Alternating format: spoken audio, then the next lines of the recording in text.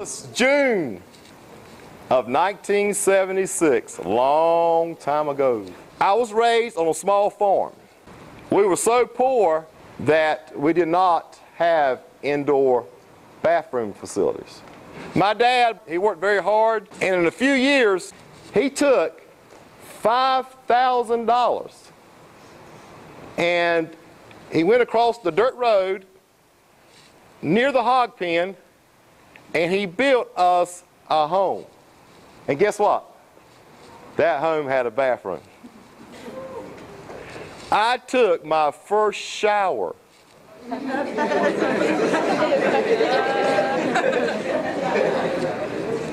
when I was 10 years old. That was a great day. He said the next 5 years will determine the destiny for the rest of your life. He said, remember this universal principle, never forget it. And I'm going to tell you today exactly what he told me. He said, you have freedom of choice. You can choose, but you do not have control over the consequences. I thought that my grades would go away. 30 years later, the folks at the register office wanted to see my high school transcripts. I said, no. Like you, I was warned by my teachers. They told me, Randy, in high school, your grades will follow you forever. Do you believe that? I didn't. Guess what I was interested in high school? Well, wait a minute, yeah. But it wasn't my GPA. What's that, grade point average? I was interested GTWP. Girls to party with. I was focused on the GTPW score, and as that score increased, by the way, I started to develop some very bad habits. And as I was driving down my driveway, temporary blacked out, and the next thing I remember, I woke up all of a sudden, and my car was heading towards my living room window. I took the car and I jerked it to the steering wheel to the left, and my car spun around sideways. I made so much noise that not only did it wake me up, unfortunately it woke up my mama and my daddy. I walked into my house, and sure enough, there was my mom and dad waiting for me. Students, all I could do was look at them and throw up on the floor. The next morning, my dad got me up about 6 o'clock that morning. I got in about 3 o'clock that morning. He got me up at 6.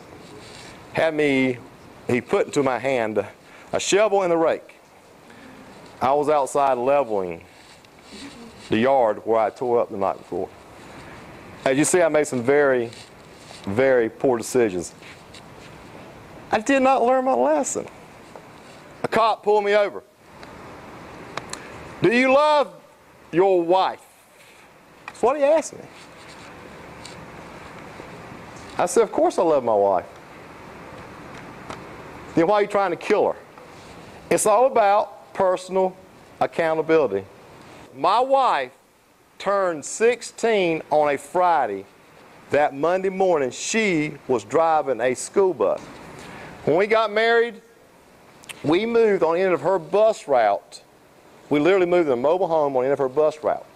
Our mortgage payment was $70 a month. 70. Not 700, 70. Our groceries were $28 a week. And that included the sandwiches, the peanut butter and jelly sandwiches she packed for me for lunch.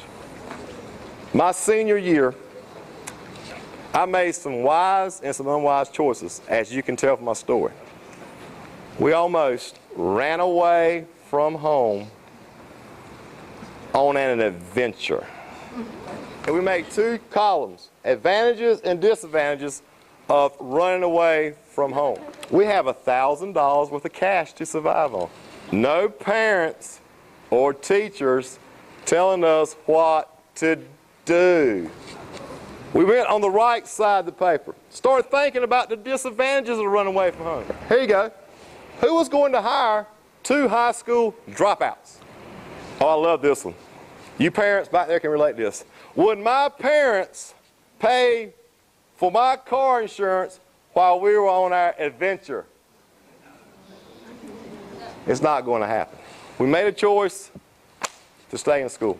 Now, as a consequence of that one choice, here's what happened. A few months later, I met that young lady right there. If I'd ran away, I would have never met her. We got married. As a result of that choice not to drop out of high school, I was there and I had the opportunity to be with all 3 of my children their first day when they went to kindergarten. I was there at all their school events. I was there to coach them in t-ball, softball, baseball, and basketball. I never missed one of their birthday parties. I was there. I was there. I was outside at this stadium when all 3 of my kids graduated from high school.